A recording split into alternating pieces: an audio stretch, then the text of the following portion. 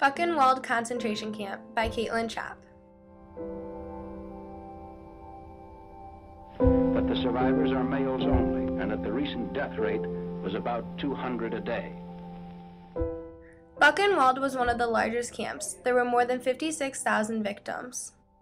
These 56,000 victims were not included in the 13,000 others that were transferred to other concentration camps.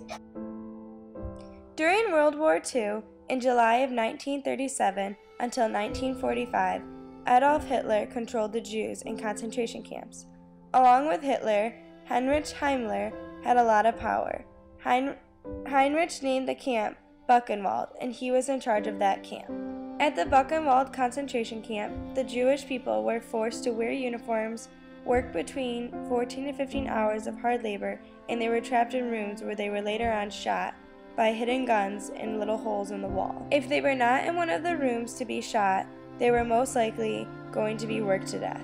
Along with the working hours and hours in the heat, they were not supplied with the right amount of food and water they would need to survive. The Buchenwald concentration camps consist only of men. Women were not allowed into the camps until 1943, closer to 1944. Shortly after the women were forced into the camps, it was shut down in the year of 1945. The Buchenwald camp greatly affected the war by the use of weapons, men, and opinions. Because they had over 13,000 Jews between the different concentration camps, they lost a lot of men that could have helped fight in the war.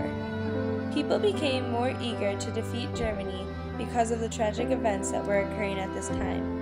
Not to mention all the materials that were being wasted and used to kill the Jews.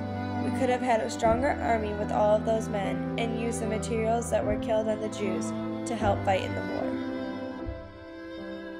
Along with affecting the war, the concentration camps had a large impact on the world. The Buchenwald concentration camp made Jews lose their love for their culture.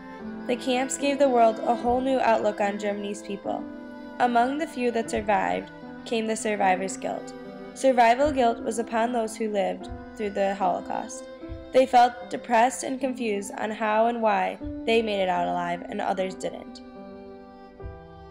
If Hitler had been more focused on the war, Germany could have had a better chance at winning.